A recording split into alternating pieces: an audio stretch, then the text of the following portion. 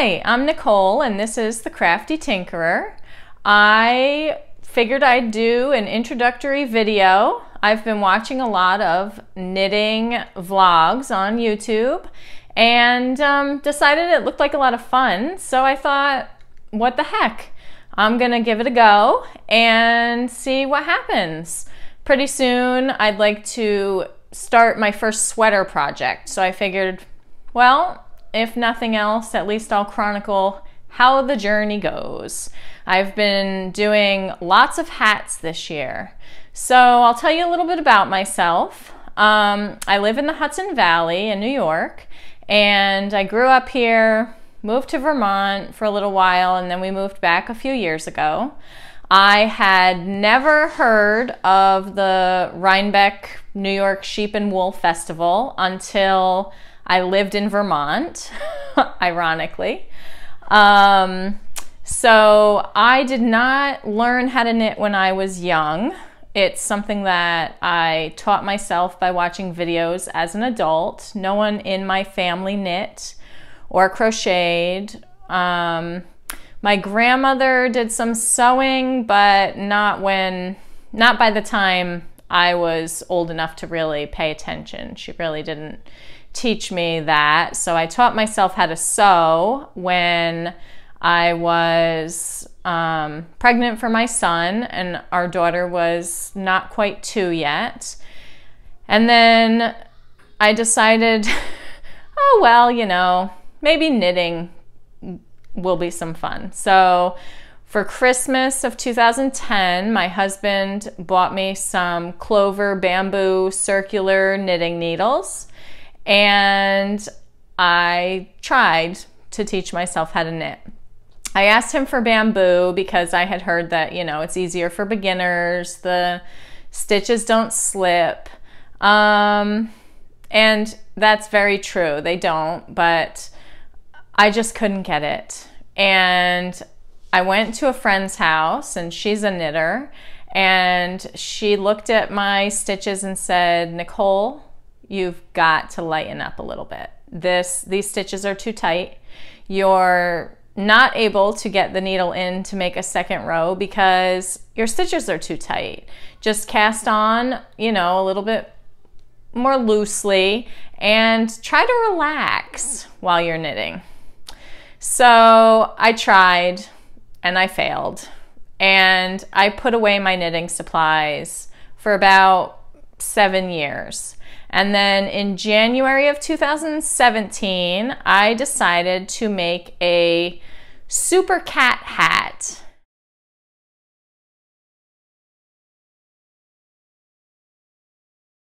It's a free pattern available on Ravelry, and I downloaded it and made 2 of them. My daughter has one. She claimed the first one I made, and she loves it even though the ribbing isn't aligned. I messed up my knits and purls somewhere, so the bottom has knit, purl, and then above has purl, knit, purl, knit. But this is the first project I really felt like, okay, I can do this, you know? So then I didn't pick up knitting again for another year. A friend of mine sent some yarn. She was clearing out some of her yarn stash, and she sent some Jamieson and Smith and J&S Shetland wool to me because she was making something called a Fair Isle Fisherman's Kep, and she thought that I would enjoy it. And so she sent the yarn along, and she hooked me up with the Facebook group, because that's where you have to go to buy the pattern. The pattern is more of a recipe done by Anne Sinclair.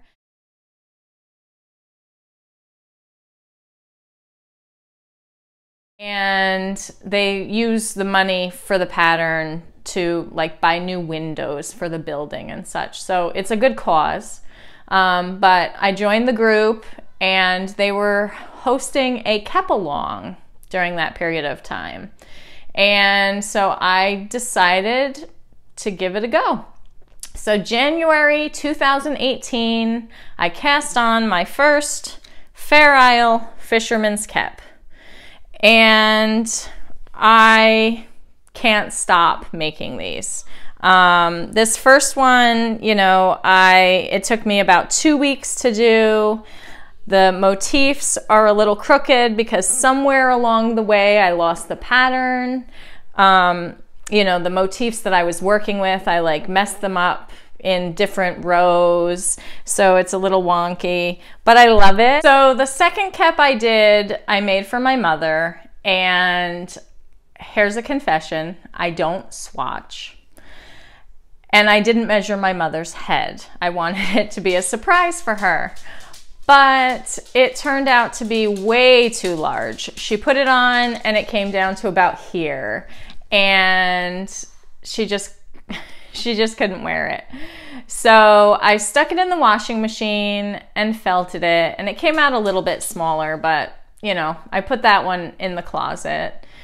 And then the third one I did had tulips. It was like a spring theme. Now, if you would like to view these projects, I don't have these hats because I've given them away. You can check out my projects on my Ravelry page. It's the Crafty Tinkerer as well. So that third Kep is where I decided that I was going to try a different crown pattern. And I went and I saw Mary Rose, R-O-W-E, Rowe, her book for tams. And so for most of my Keps now, I use tam crown patterns. And so I did that, but I had never seen a tam crown pattern before. And I read the book, but I didn't quite grasp the fact that that little extra row on the side is also a knit stitch. So I skipped it, and that hat came out, you know, sort of shuffled up. The motif on the crown came out shuffled up, but I learned and I went on to the next one. And I've done a bunch. I did a pug Kep for one of our neighbors. She has a pug who we dog sit, and we have 2 pugs. So I thought that would be a nice gift for her. But again, forgot to ask her for her head measurement.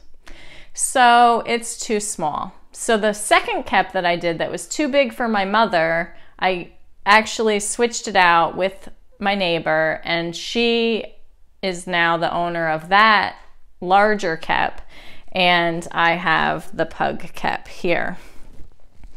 And for the Rhinebeck Sheep and Wool Festival this year, because I don't knit sweaters yet, I decided to do a Kep for myself. And fall in New York is so beautiful. We have all the maple trees, the oak leaves turn colors. I mean, it's just really gorgeous. But I focused on the maple leaf in my hat. I found that motif somewhere on Google and decided to go with it. And then the smaller motifs are probably from Alice Starmore's book of Fair Isle Knits. I use that, I think that's what it's called. Alice Starmore's Fair Isle Book of Knitting, maybe. That's the book that I use mostly for the motifs. Or on the Fair Isle Fisherman's Kep Facebook group, they have put in their files section a chart so that you can make your own, like a piece of graph paper, and you can draw your own motifs on there. That's the pug Kep. I couldn't find a pug face that quite fit with the amount of stitches that I wanted to do, so I drew that one myself. And I do that sometimes when I'm just looking for something slightly different. I've always preferred to be a little bit different. I've always, you know, had a sense of style that was a little off the beaten path, so that sort of continues with my knitting now. I like things that not everyone else has, so I'll change them up a little bit, or I'll make my own. That is what I'm looking to do with my sweater that I'm planning to knit as well. I purchased the Strange Brew pattern by Tin Can Knits from Ravelry.